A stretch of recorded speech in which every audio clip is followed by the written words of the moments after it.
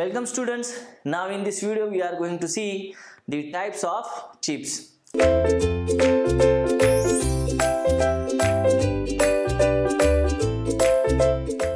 So let us start with our first chip, that is the discontinuous chip. Discontinuous chip. And we are going to see what are the factors that are going to affect this discontinuous chip. So सबसे पहला कौन सा factor होना चाहिए? That is about the material. So number one, if you talk about the material, so which kind of material is responsible for getting this discontinuous chip? Yes, of course, the hard and brittle material. Hard and brittle material, we are going to get discontinuous chip. Okay, then the second important factor that will have the discontinuous chip is that the lower cutting speed. What will happen if we are putting or having the low cutting speed in the operation?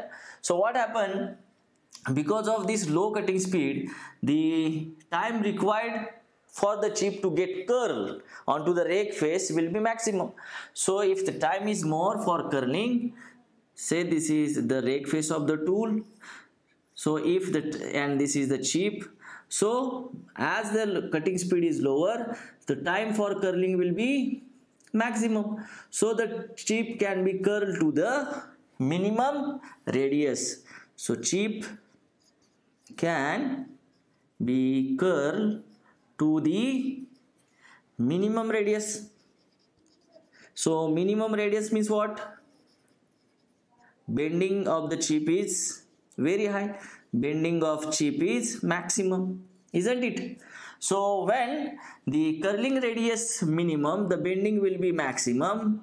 So we know that again this produced chip is not the continuous one. It is having so many voids, so many cracks which are present inside that chip, and when we are curling this chip to the minimum radius, what happen? So bending will be there maximum, and when the chip is bending, so the present voids or crack are propagating easily, so, and the chip becomes discontinuous. Because of that enlargement of the cracks or voids propagating, definitely the chip is going to cut, it is going to break down or become discontinuous. So in that fashion, you can say the use of lower cutting speed is always give us, in case of the hard material we are talking, the discontinuous chip. Next, if we use the smaller rake angles, what will happen? Small rake angles. So we know that when we are using the small rake angles, the cutting forces are going to be high. As we know, larger the rake angles will reduce the cutting forces, reduce the power. But as the rake angle goes on increasing, what happen? The cutting forces are going to increase. And see that when the cutting forces are going to increase in the material, so whatever the crack which has produced in front of the tip of the tool, because of the higher amount of force, it can easily get propagate onto the work surface. Say this is the tool, this is the workpiece, and this is the chip. Okay, so if the cutting forces are more, say this is cutting force FC, then what happened? This crack which is present in front of tip of the tool, because of this smaller rake angle, so because of that force, this crack is going to propagate very fastly onto the surface of the workpiece. So of course, if this crack is immediately coming onto the workpiece, definitely the chip that is going to produce is discontinuous. So that's why the factor which can affect this discontinuous chip is the small rake angle is definitely is going to give us the discontinuous chip. Okay, and next, if I talk about the larger depths of cut,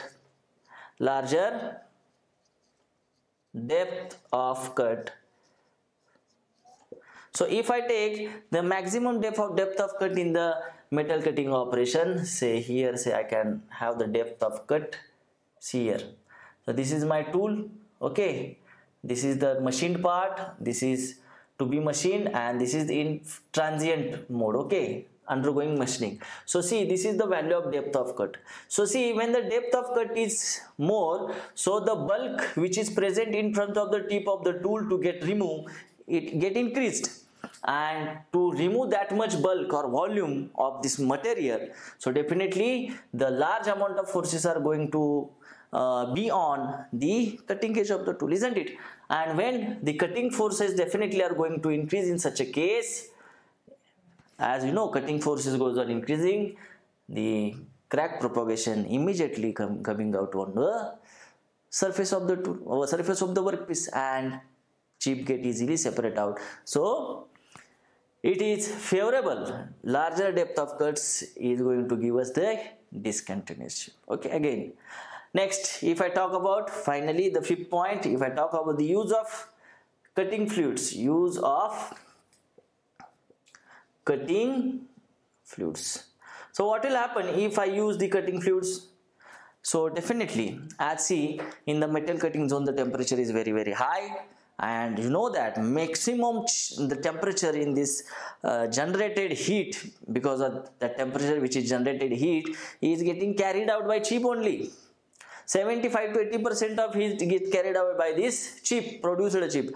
So please remember, at this higher temperature, so definitely chip is in the expansion mode, and if this chip is suddenly coming into contact with this coolant that we are going to use, so what will happen? There will be the sudden cooling of the chip. So within a fraction of time, so the chip which was at quite higher temperature is coming down to the minimum temperature because of the use of cutting fluid. So at that point, what will happen? There is a quenching action, isn't it? And because of that, whatever the cracks or voids which are present in the chips are get enlarged, and the chip become discontinuous, isn't it? So use of the coolant here also favoring which condition? To get the chip discontinuous. Please remember, because sudden expansion and then sudden cooling increasing the or enlarging the voids or cracks which are present in the chip, and chip become discontinuous. So dear students, these are the important factors that is going to affect actually the production of the chip, whether it is discontinuous or continuous.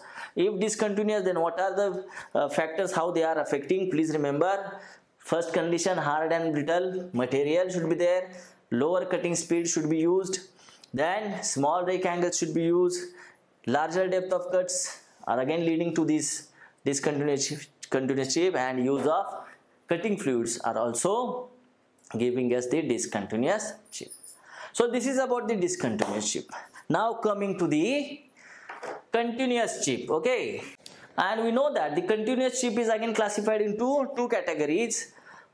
I'm talking about the continuous chip. Again, this is having two types. So I will discuss the type first, the continuous chip without built-up edge.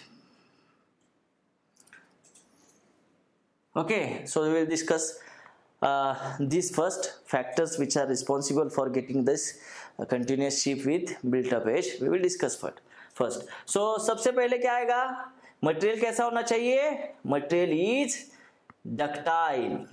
Okay, material is ductile or soft, then and then only we can get the continuous chip. Okay, but here the continuous chip without built-up edge. Okay, so suppose in this material with ductile material I am doing this operation. So to have the continuous chip without built-up edge, what is the important parameter I have to select here? That is the cutting speed. And how it should be? If I use or choose the high cutting speed, so what will happen with the high cutting speed?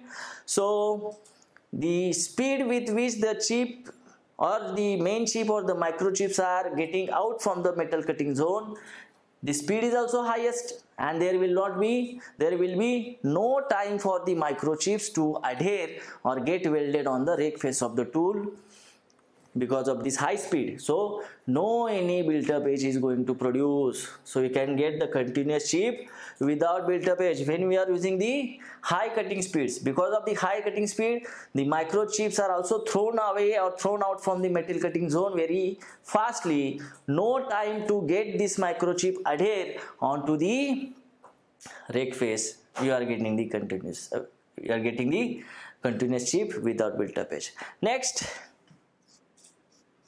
third point, if you use the large rake angle, so what will happen? Large rake angle will be there, then there will be the point contact only between the tool and workpiece, so the forces are very less. If the forces are very less, so no any rise in the temperature, isn't it? So temperature will be in the control, so the built-up edges are not going to adhere onto the rake face of the tool, and we are going to get the continuous chip without built-up edge.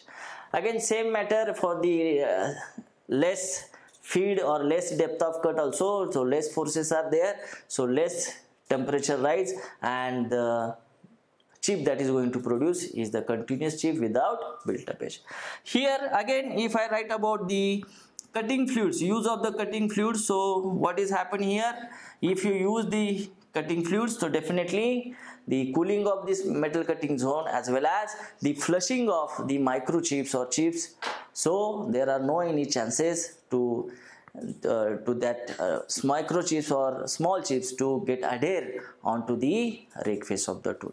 So by using the cutting fluids also we can get the continuous chip without built-up edge. Okay, so these are the some factors which can give us the continuous chip without built-up edge. Now the second type, that is the continuous chip with built-up edge. Built-up edge. So what are these? So सबसे पहला जो आएगा very importantly, the strong adhesion. Strong, no doubt the material is ductile. There is common to both of these, ductile material only, then only we can going to get the continuous chip. And in the second point here, with continuous chip with this built-up edge, that is strong adhesion between the tool and workpiece material.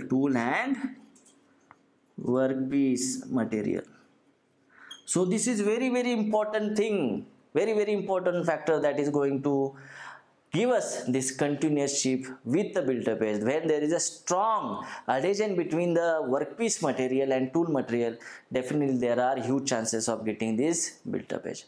Then second, if I have very low cutting speed, of course time for these microchips will be more to get adhere onto the rake piece. आसानी से क्या हो जाएंगे, वो rake face के ऊपर adhere होके built-up edge बना देंगे.